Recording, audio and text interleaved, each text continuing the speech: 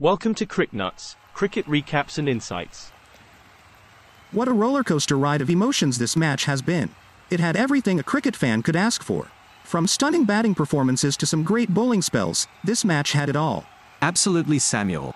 It was a nail-biting contest between BPL Chicago Dominators and NJ Panthers. NJ Panthers won the toss and elected to bowl first. BPL Chicago Dominators put up a decent total of 162 sevenths in 30 overs, thanks to Tejas Arjan's brilliant knock of 61 runs.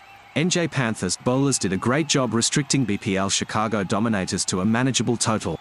Devdutt Singh Chudasama was the pick of the bowlers, taking 3 wickets for just 29 runs. BPL Chicago Dominators started off well, but lost wickets at regular intervals. Tejas Arjan was the only batsman who managed to score a half-century. NJ Panthers bowlers were disciplined and kept the run rate in check.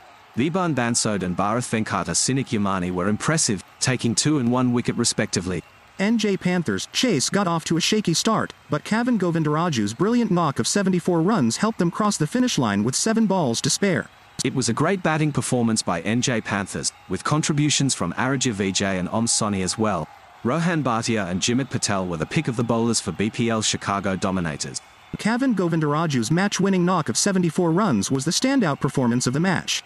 Devdutt Singh Chudasama's 3 wickets for just 29 runs also played a crucial role in NJ Panthers' victory.